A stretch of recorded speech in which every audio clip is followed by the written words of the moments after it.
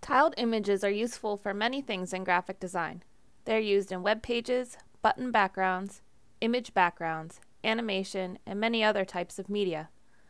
Knowing how to make a tiled image is a fairly useful tool as a graphic designer.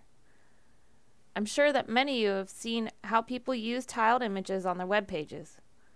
The ones where you can see the edges of each tile, the ones where it is very obviously a tiled image even though it shouldn't be so obvious, the overuse of logo background tiling, and the list goes on.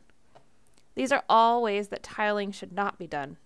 The goal of creating a successfully tiled image is for it to seem seamless, not to distract the user from the main content, and for it to complement the content.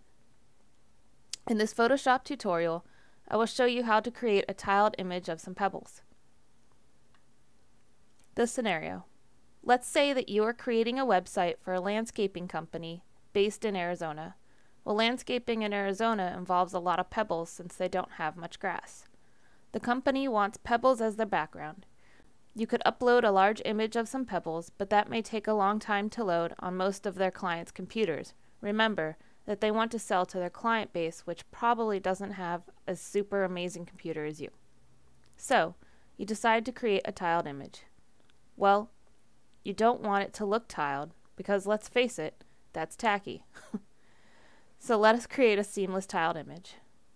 You can use any image you'd like, or you can download the image of pebbles from my website at kcorpier.com. That's KCORPIER.com. Creating a tiled image in Photoshop. Step 1. Open the image of pebbles in Photoshop. I will be using CS 5.5, but the version shouldn't matter for this tutorial. I will also be using a Wacom tablet, which is recommended but not required by any means. If you would like to check out Wacom's tablets, go to their website at www.wacom.com. Step 2. Double-click the background layer in your Layers panel to unlock it. Step 3. Go to Image, Canvas Size, make sure that Pixels is selected, copy the height, and paste it into the width. Click OK. An error message will pop up about your canvas size being cut off. Just click Proceed. Step 4. You can move the pebble layer around to find the pebbles you would like to use. Once you find the pebbles you want to use, select the Crop tool and crop your whole image. This will cut off the extra width of the original pebbles image. Step 5. You'll notice that the pebbles at the top are a little smaller than the pebbles at the bottom. We will fix this with the Perspective Transformer tool. Hit Ctrl+T. Right-click the image and select Perspective. Pull from the top right or left and make the perspective more even. This will make the pebbles about the same size. Hit Enter once all of the pebbles are about the same size. Step 6. At the top of your screen, select Filter, Other, Offset, and a screen will pop up. This will allow you to cut the image so you can see how the edges will look when you tile the image. You'll want to offset your image evenly, so use half the width and half the height of your image. Half of this pebble image's width and height is 856 pixels. Hit OK once you have entered in the numbers. Step 7. You can now see that your image will have a sort of invisible line if you were to tile this. So let's fix that with the Clone Stamp tool. Select the Clone Stamp tool from your Tools menu. You'll want your opacity and flow to be 100%, and you'll want the sample to be from the current layer. Now Alt+click. Now Alt-click on your pebbles and paint your stamp along the lines. It's good to periodically Alt-click from different areas of your image so that the lines don't look exactly the same as where you are sampling from. Step 8.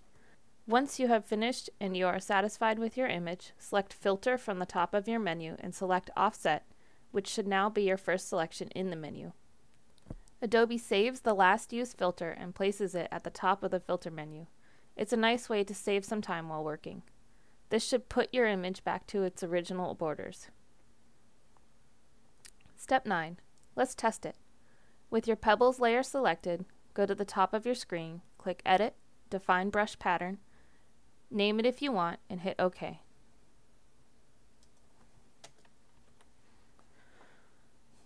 Create a new layer and make your Pebbles layer invisible. Select your Paint Bucket tool. If you don't see your Paint Bucket tool, click and hold your Gradient tool, then select Paint Bucket from the menu.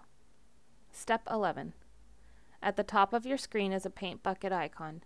To the right of it, if it doesn't already have Pattern selected, select Pattern from the drop-down menu. Now, with your new layer selected, click anywhere in the blank layer.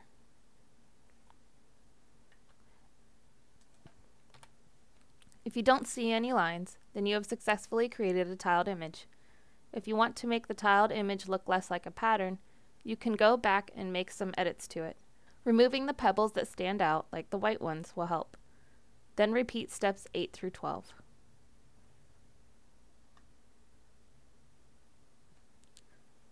Congratulations on creating a tiled image. For more tutorials, visit kcorpier.com, KCORPIER.com, or go to imgames.com, EIM-GAMES.com.